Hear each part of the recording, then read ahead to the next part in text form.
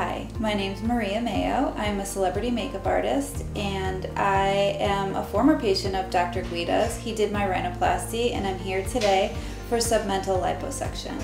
I decided to have this procedure because I'm really unhappy with the laxity of the skin under my chin and I really wanted to have a facelift, and Dr. Guida talked me out of it. There were 3 other surgeons that I talked to and they all wanted to do a facelift and he said, no, you're not having a facelift.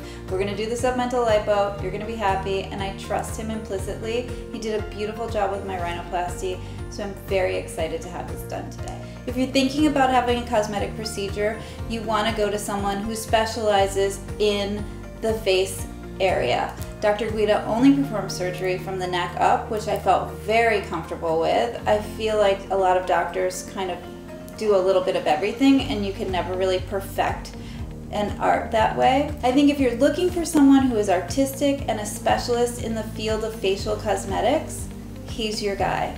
I trust him implicitly with my face and I've recommended so many patients to him over the years.